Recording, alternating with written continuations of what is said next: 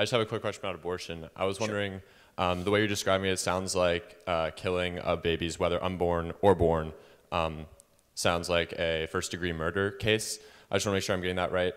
Punishment for first-degree murder is life imprisonment without parole. I was wondering if you think people who commit abortions should be sentenced to life imprisonment without parole.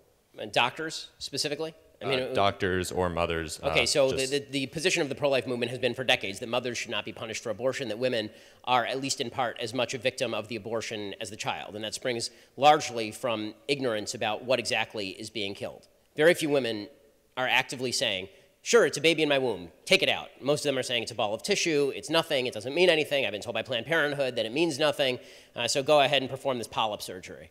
And so that's acting out of ignorance. It lacks the mens rea, right, and sort of legal terminology that would be necessary in order to establish something like a first-degree murder charge. The same thing does not hold true for Kermit Gosnell. The same thing does not hold true for abortion doctors who are fully aware that a 20-week-old baby is in fact a baby, and who are aware that an incipient human life is in fact an incipient human life. Now, when it comes to gradations of punishment based on the term of the abortion, it's an argument that honestly I haven't considered very much, to be frank with you. Like, I haven't actually sat down and thought about what a criminal code would look like. Is it the same punishment for aborting at 2 weeks as it would be for aborting at 30 weeks? I think, first of all, it'd be difficult to establish any sort of public support for a law quite like that. My main issue is not about the punishment so much as it is about the disincentive to the performance of the abortion itself. I'm more interested in preserving the lives as opposed to punishing the people who are taking them. The only reason to punish is to preserve the lives and provide a disincentive. So whatever disincentive was necessary in order to prevent the murder of the unborn, I'm very much in favor of.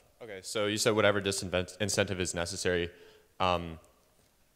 Is there a limit onto what lengths you would go if you were imposing policy to prevent abortion or like?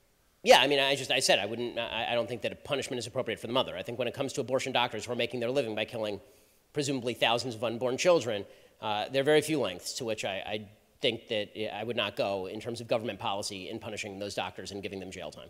Okay. Thank you, Ben.